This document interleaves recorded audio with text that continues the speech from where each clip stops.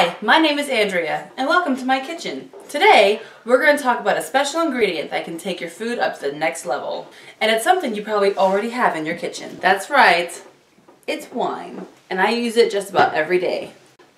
So we're going to go ahead and make a basic wine marinade. We're going to start with 3/4 cup of your favorite red wine. Chopped garlic, some salt, parsley, and a little oregano. And of course, about 2 tablespoons of olive oil. I'm going to go ahead and whisk all of these together, put it in a Ziploc bag with my meat, seal it, and let it marinate for at least 2 to 4 hours. Cook as desired. Another popular way to use wine is to make a sauce with it. Now the basis for any sauce is fat. And what I have in this pan is the drippings from the sausage that I just fried up.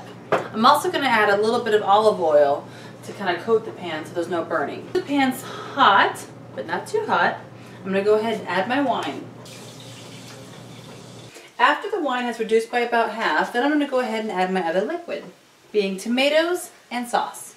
I'm also going to add my salt, my oregano, my parsley. I'm also going to add back the sausage that I had taken out. Simmer until thickened and serve with your favorite pasta. But why stop at dinner? Wine makes delicious desserts too.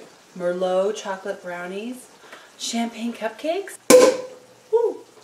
Or, for a super easy dessert, take your favorite fruit, pour in your favorite sparkling wine, throw in some mint leaves, give a good stir, and serve chilled.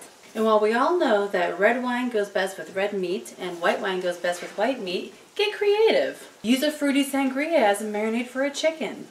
Either way, the possibilities with wine are endless. Cheers!